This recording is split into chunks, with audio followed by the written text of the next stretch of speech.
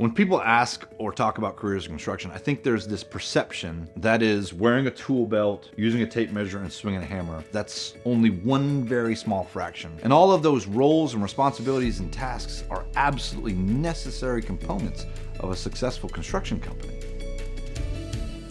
I kind of backed my way into the construction industry.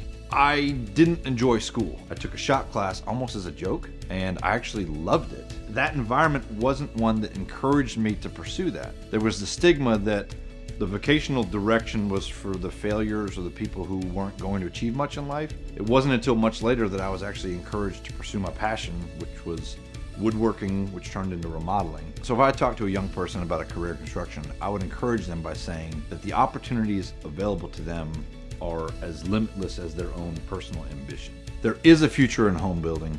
Go build your future.